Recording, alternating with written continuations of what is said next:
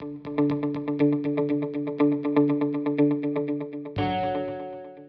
origin is from Morocco, so growing up in a country that is, so to speak, a third world country, there's not a whole lot of opportunities, a lot of potential, but limited opportunities to actually apply that potential. So when I was fortunate enough to come to the United States and realized on how much opportunities there is, I mean, the sky is the limit. You can apply all your skills, you can apply all what you can to help and to provide a service that can help other people.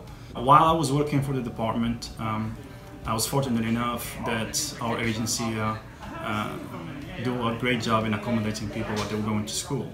So I had great supervisors at the time that helped me out through getting my master in business administration, and then I got a concentration in project management, which had opened a lot of positions that wasn't open to me at that time. Anybody that looks at the Department of Corrections, at the agency, and looks at the jobs available that we have, it's one of the few areas that you can work on and you can change your job completely without having to leave the agency, without having to leave the corporation, so to speak.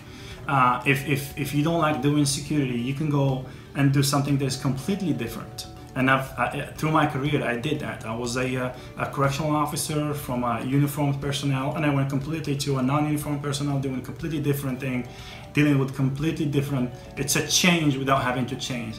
It's a change while keeping all the benefits that the states offer, increasing your pay, and not getting stagnant, so to speak. I ordered pizza at one time, and the delivery was one of the inmates that used to be at my facility.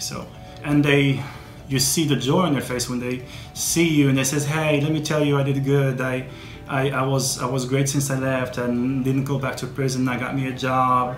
I got custody of my kids. I'm helping my kids through school." That's really, it's rewarding by itself.